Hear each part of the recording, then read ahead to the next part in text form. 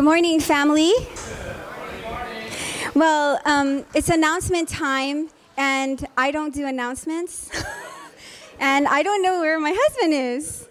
So I've been looking for him. I don't know if he's in the bathroom or what he's doing, but I know Auntie Pam has a very strict timeline.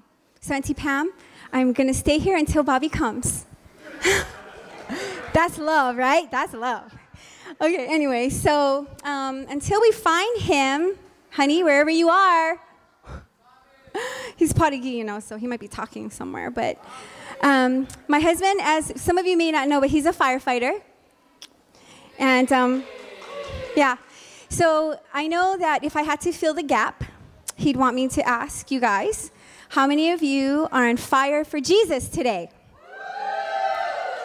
That was mediocre. It was okay. But I mean, we're talking about Jesus. So let's try that one more time, okay? How many of you are on fire for Jesus? That's awesome. That's good.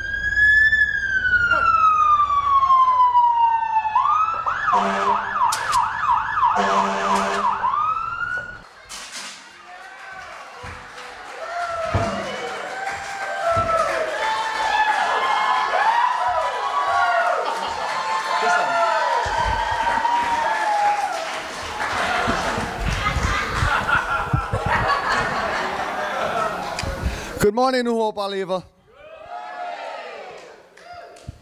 Okay, as a firefighter, we put out fires, right? But like my wife said, the firefighter, Lord, we don't put out those fires.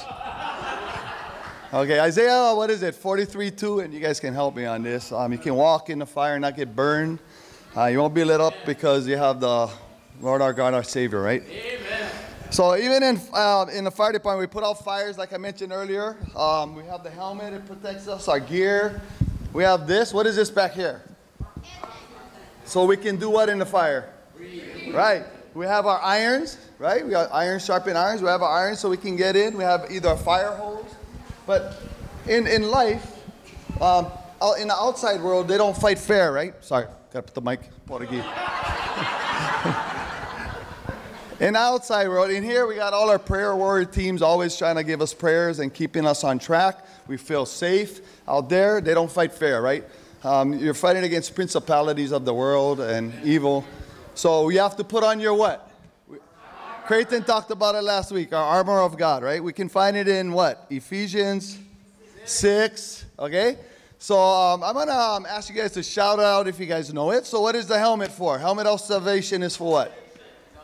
Because he died for us, he shed our blood, he died on the cross for us, our salvation. Sometimes I give you guys the answers. Okay, what about our shield? Faith. Shield of faith. Very good, very good. What about our footwear? Footwear. Gospel of peace. Very good, very good. And then we have our breastplate of righteousness. God wants us to be humble, yeah? So, but he also has protection over us. Okay, and then we have our belt, which I'm supposed to say first, the belt of truth. So be honest. Where do we find our truth? Is in the Bible, right? And then we have our sword of the Holy Spirit, which is the Bible, yeah, the Word of God. Okay, how you guys doing today? Don't forget this. We always I always compare it to life, yeah. And as a firefighter, we got to put on our protection. This is like our armor in a fire, but it doesn't come close to the armor of God. So make sure the Holy Ghost is in here. So I'm gonna have to try to fight through this, and I'm gonna start my announcements. I'm not shaking. Okay. I had to write it down in case I forgot the scriptures, but you guys helped me. Thank you very much. One team, one fight, right? For the Lord.